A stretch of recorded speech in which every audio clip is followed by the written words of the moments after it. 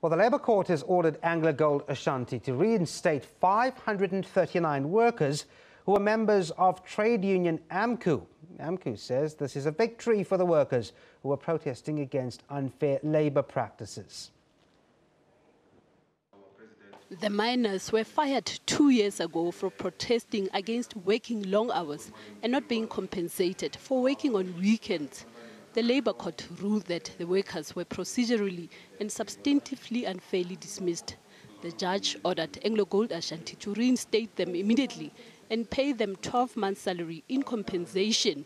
Amcu called on the company to honour the judgment without any delay. Remember, it was a strike and subsequently they were dismissed. So now we have to go back to the drawing board and deal with the issues that led them to partake in the strike. Amcu says it is waiting for the outcome of the appeals court involving Anglo Gold Ashanti and Harmony before deciding on a way forward regarding a wage dispute.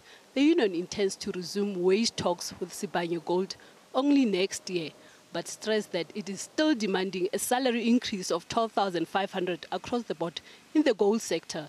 The union has not ruled out the possibility of a strike next year if its demands are not met.